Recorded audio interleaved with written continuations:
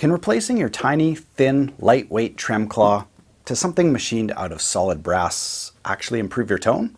Well, today, let's find out.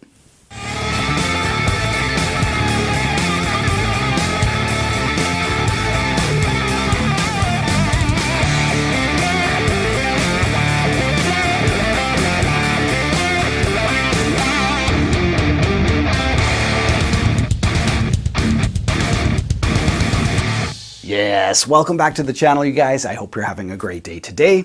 Well, you know, on this channel, we have done a ton of different trem comparisons from all different manufacturers, all different types. We've even done, steel versus brass saddles, titanium versus stock trem blocks, and I've always been able to hear a difference, even if it was pretty subtle. But I've never gone downstream of the trem block, so it should be pretty interesting today. So what we've got is a solid brass machined trem claw that locks in the hoop end of the springs. So we're going to take a closer look at this and see if it will change the tone, and more importantly to me, if it will increase the sustain. Now, according to AxeLabs, the tone claw is easy to install, increases sustain, helps stabilize tuning, machined from solid brass, optimizes vibrational transfer. Now, I'm not sure I'm going to be able to hear a difference in tone, but it would be interesting to see if it adds sustain. So we're going to do a few different tests. One, comparing the tone, and the other comparing the sustain. So should be pretty interesting. Let's jump in. Now, the first thing I'd like to do is test the difference in weight. Now, here's just a stock trem claw, something that you'd find on cheap guitars, expensive guitars. They're all pretty much the same. And this one's coming in at 12 grams. Let's try with the tone claw. Now, just by picking them up, I can tell the tone claw is much heavier, but let's find out the actual weight difference. And it looks like it's coming in at 58 grams. So from 12 grams to 58 grams, substantial weight difference for sure. Yeah, let's install it in the guitar and see if it increases the sustain. All right, you guys, so I've gone ahead and recorded all the stock clips. Now what we're gonna do is remove the stock claw. So what I've done is put some painter's tape here and marked where it's at, so the tension on the springs will be the same. And the next step is just clipping off the stock ground wire like so, and we will be attaching that. It's really easy. They give you a nice little tab.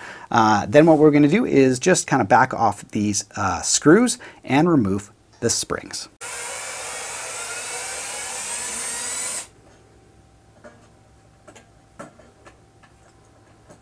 Now, one of the most interesting aspects of the tone claw is the ability of this top plate to kind of slide forward and lock your springs in place. So all you have to do is tighten those top two screws and this plate automatically moves forward and locks the hoop end of the spring. So you just put your spring in like so, and then tighten up those two screws, and the whole thing slides forward and locks them all in. And as you can see, you can put up to 5 different springs, but we're just going to keep it stock with 3. So there we go. The first thing we're going to do is remove the top plate and install the tone claw.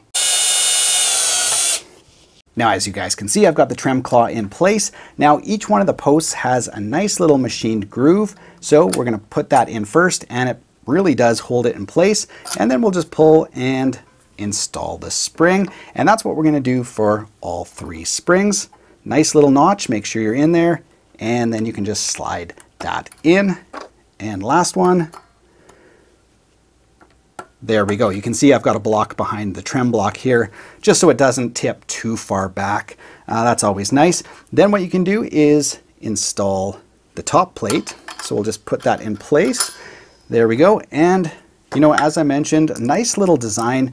As you tighten these screws, it will slide that whole top collar forward and lock in all the springs. So pretty clever design. So let's do that. And yeah, hopefully you guys will see as this tightens. There you go, it's starting to shift forward already. Let's do the other side here. There we go. And everything is locked tight and in place. So it's impossible, I don't know if we'll be able to see that, but yeah, you can't even pull any of these out no matter what you do. It's locked for good. So now that you have that, it's all installed, then what we're going to do is take these 2 screws, bring the trem up to my lines that I previously drew across there so we knew where the stock one was. And then we're going to take this ground wire, and they say you can either twist it around, but I think we're going to solder it just because I think that's the best option. So we'll solder this tab into the ground wire, and then we'll take these two screws, bring the tone claw back up, and it's all installed. So we've got the tone claw installed, and we're ready to do our tone and sustain test. And when we look on the back, yeah, that's definitely a serious bit of kit there. And if you're the type of person who likes to leave the back cavity, you know, off their Strat, it gives it a custom look for sure. So there you guys go. That's what it's like installed. Let's plug it in and do our audio tests.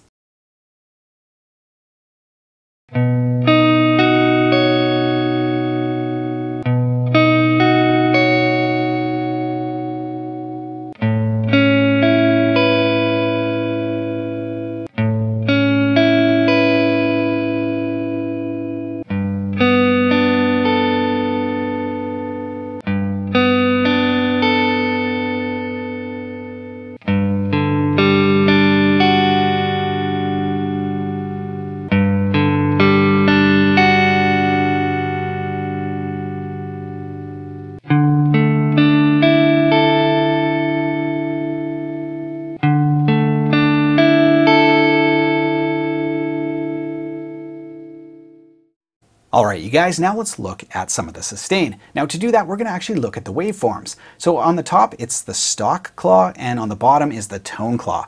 And this is just basically strumming a G major chord. And as you can see, there's different kind of overtones happening on the tone claw versus the stock claw. So definitely something different happening. And I would say, you know, by the time you get to this portion of the note, definitely a little bit more volume, a little bit more robust here on the tone claw. But by the time you get here, the note's pretty much gone. You can see it kind of like kind of pops in and out at the end of the stock one and on the end of the tone claw. It's very stable, so it's kind of like rings out all the way to the end. But definitely, yes, a few different things happening on the tone claw for sure. In terms of overall sustain, I would say the most noticeable part, sorry, here's still the G chord, is probably in this portion of the note right here, where you can see it's definitely kind of gives you more volume to the end. The overall sustain, at least on my guitar, it's going to depend if you're floating, if you're decked, if you're blocked, or whatever is happening on your Strat. It's going to be a little bit different, but at least on mine here, it definitely kind of gives you a little bit more volume all the way through. And then here, yeah, you can see it popping in and out, and on the tone claw, it just kind of sustains to the end. So that was the G chord. Let's look at the A. So this was an A minor here. And I would say a little bit sort of the same as before. I would say maybe as it comes down, oh, this is very, very similar when we look at it. So the waveform's very similar on the top, and then as you come through, maybe a little bit thicker in this portion of the note, and then as you come to about here, it evens out and goes to the end. So nothing really conclusive on that one other than, yeah, you're going to get a little bit of a different tone on that. And then on the harmonics, so I hit 3 harmonics, and as you can see, again, very, very similar in terms of the initial portion of the note, right? Each portion of when you first play it is very similar. And then as it sustains here on this one, definitely a little bit more robust for sure. Let's check the beginning of the notes. Yeah, very similar again. So I would say rather than like giving you a bunch of extra sustain, this one did sustain a little bit longer for sure on the tone claw. But like I said, by the time you get to this note, this portion of the note, it's kind of just becoming atmospheric, you know? So it definitely sustained longer. It ended here versus the stock one. But the thing I'm noticing is more kind of like after the initial plucking of the note, it seems like anyway on the tone claw you get a little bit more sustain right after, even though the initial ones, you can see they're almost exact. So that's how you can tell something is actually different, right? The attack of the note is the same in velocity, but what happens after is kind of the interesting part. And then the last one was that chord up high. So I hit a D form chord. It's actually a B chord, so I did it on 12th fret there. And up high notes really do, you know, suffer, I think, in sustain. And it's kind of the same story. There's just different kind of peaks and overtones happening on each one. And I would say by the time you get here, maybe some slight Yeah, maybe some slight volume gains. So I'm noticing the same thing pretty much on every note, or on every test. Not a huge gain in overall sustain, but there is a difference kind of, you know, happening right after the attack of the note. Almost in every example, you notice there's a little bit of thickening and a little bit of extra volume. So yeah, interesting stuff. That is the sustain comparison. So there you guys go. I hope you enjoyed the comparison between the stock claw and the Axelabs tone claw. Really interesting product. I haven't seen anything like this before with the locking mechanism and all that stuff. So really interesting. I will link to these guys in the video description below. You can check out all the information there. Other than that, have yourself a great day.